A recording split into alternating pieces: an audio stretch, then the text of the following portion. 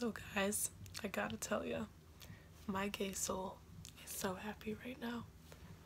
Have you guys, oh my god, this weekend was such a big weekend for us. I mean, for me especially.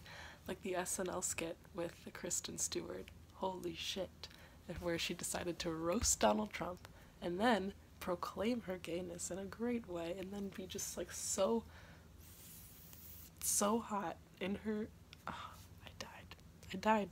And then yesterday, the Super Bowl. You know, most of us probably watched for Lady Gaga. Like half of my sorority house just like went down and watched that and then left after halftime.